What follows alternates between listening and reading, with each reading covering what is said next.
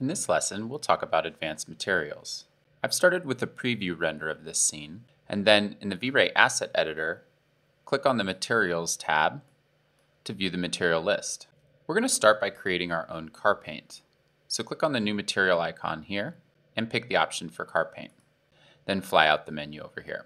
Click on the car paint option here and also expand the flakes and the coat. These three options, car paint, flakes, and coat, will blend together to determine the final look of the material. So that we can concentrate on one at a time, let's go down to the coat and slide this slider to the left, which will turn it off. And then let's also turn off the flakes by sliding the flake density down to 0. Then scroll back up to the car paint, and we'll focus on this first. So the base layer, or the base paint, is controlled by three things here: color, reflection, glossiness. You'll already have a pretty good idea of how to set these values, as they work similarly to color, reflection, and glossiness elsewhere. But to preview the effects, let's go ahead and draw a region around just the paint bucket. Then we'll apply this car paint to that bucket.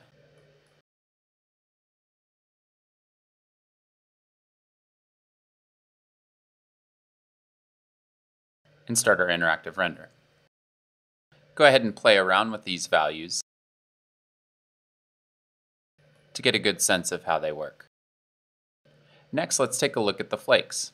So that we can see them, let's slide the flake density back up. And you can see the material update here now, where we see some blue flakes in the car paint. The color should be similar to the same one you chose for the base. For glossiness, this will control the glossiness of the flakes, so you can play around with that as well. The flake orientation controls the orientation of the flakes along the surface normal. So at a value of 0, the flakes would be parallel with the surface, and at a value of 1, they'd all be completely randomly oriented relative to the surface of the object.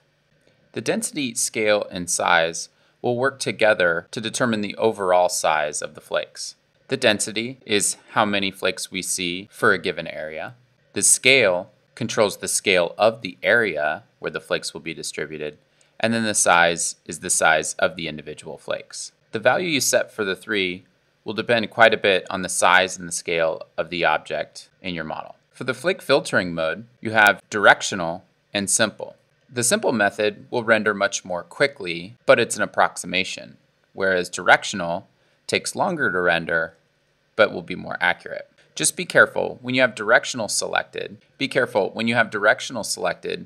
And then you change the size of the flake map size, you can quickly eat up many gigabytes of RAM. The flake seed will randomize the pattern of the flakes, and the mapping type here will specify the method for mapping the flakes. We'll leave it at its default here. Next, let's talk about the coat. As the name suggests, the coat will be applied at the top. So sliding the slider to the right will turn back on that coat reflection. Of course, you could change the color, but we'll leave that all the way at white. The coat strength will specify how strong the reflections of the coat are, and the glossiness will control the blurriness of those reflections. Go ahead and play around with all of the values here in the car paint material to come up with your own. Next, let's take a look at the blend material. Click to add a new material and pick blend. Now let's add this material right away to an object here in the scene.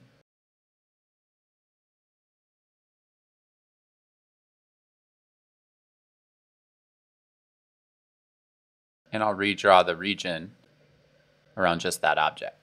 Now back over in the flyout for the blend material, you can see that there's a base material here and it's set to none.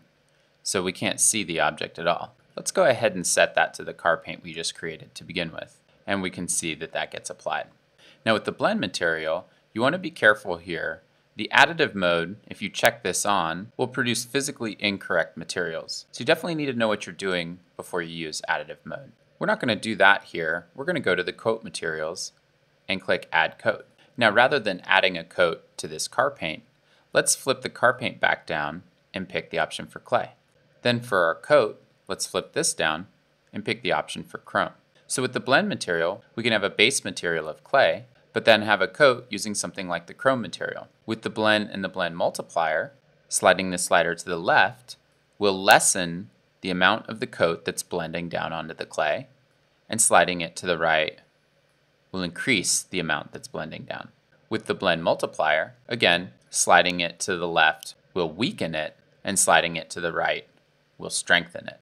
So the combination of the two will result in how strong overall the coat is being blended down onto the clay. Note that for the blend, you have the option to pick a texture. You can either use color or a black and white map, such as noise. So I'll set this noise to an amplitude of 4 and then click back. And you can see the effect that that has now. So play around with the blend and the blend multiplier until you have something that you like for this blended clay material. Before we move on, I'll clear this region so we can get more of the scene back. But before it's done, I'll draw a new region that includes just a little bit more of the wall behind. In the asset editor, we'll talk about a new material, click on this icon, and let's add a bump material. The bump map material is useful when you want to add a bump map even when it's on top of a material that already has a bump map.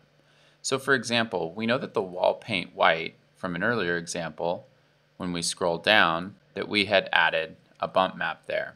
But sometimes there's a reason to add an additional bump over the top. So first, let's apply our new bump material to the wall. And then let's fly out the menu here and click on the option for bump. And you notice the base material, it's sort of gone away here. We need to set that back to the wall paint white. Then click on the bump in normal mapping. In here, we use similar settings that we would use for the bump map elsewhere. So for the map, let's click on the icon here. And we're using black and white maps. We'll pick noise, and I'll set the frequency to 3 and click back. This multiplier will be quite strong, so you can slide it around and play with it, but I'll set it down to a value of 0.1. Lastly, we'll cover the hair material. Let's draw a new region around just this fur object here, and then go over to your materials tab and create a new material. We'll create the hair material, and then let's apply this hair material to the fur object in the scene.